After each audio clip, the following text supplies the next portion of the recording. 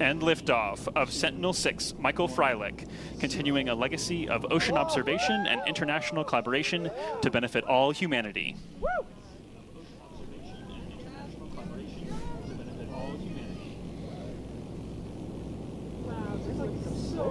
M1D propulsion is nominal. M1D propulsion is nominal.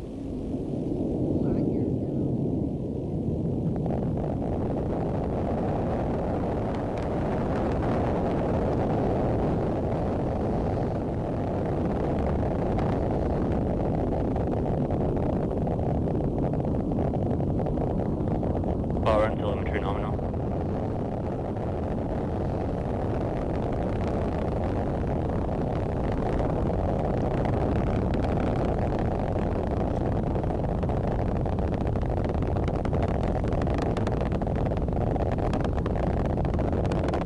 Vehicle is supersonic.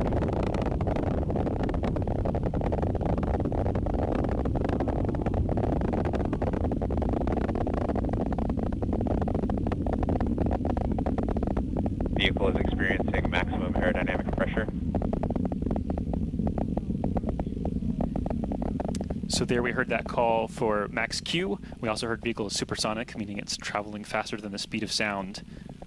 A beautiful shot there from the first stage looking down towards Earth and seeing the plume there created by those 9 Merlin 1D engines.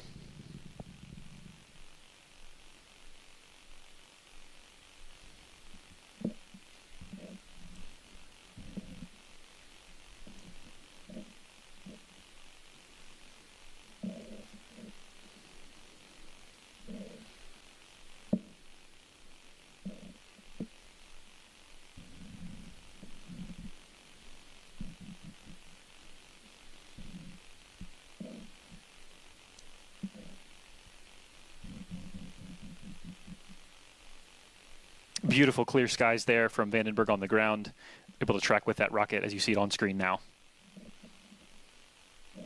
Just a reminder coming up here very quickly, we're going to hear booster or first stage engine cutoff. Stage separation confirmed. Booster separation is there visible on screen now. Beautiful shot. There's the backflip, as Jesse mentioned, beginning with the Falcon booster. Stage 1 boost back burn has started.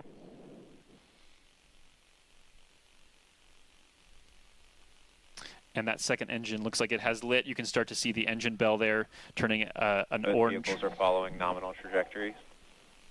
Fairing separation confirmed. And there goes the fairing. That's exposed. That is Sentinel-6 Michael Freilich there on your screen. That is the satellite that has been exposed now because the fairings have been jettisoned and separated, and you just saw it there tumbling away. Some beautiful shots on the way to orbit.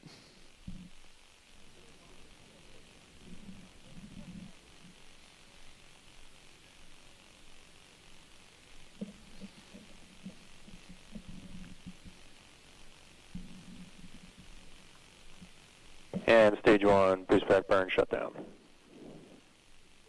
So we're getting reverse angle views of that engine on screen. That's what you're seeing.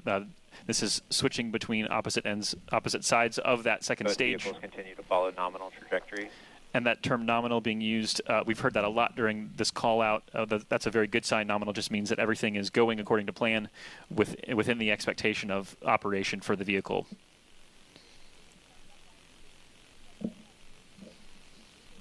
So we are, there, a great shot from the first stage. You can see the hypersonic grid fins there that are expanded, those honeycomb-shaped structures. As the booster begins to enter the atmosphere, those will be able to help guide and stabilize the booster to make sure that we hit that pinpoint landing like we heard that question asked. How do we ensure pinpoint landing? And those grid fins play a huge part in that. That second stage is in the middle of its first burn. This burn will last approximately 6.5 minutes. And then there will be a long coast phase today. And then we will have a very short, a relatively short second stage, second burn to put us in the correct orbit to follow that path of the Jason series, as we heard earlier.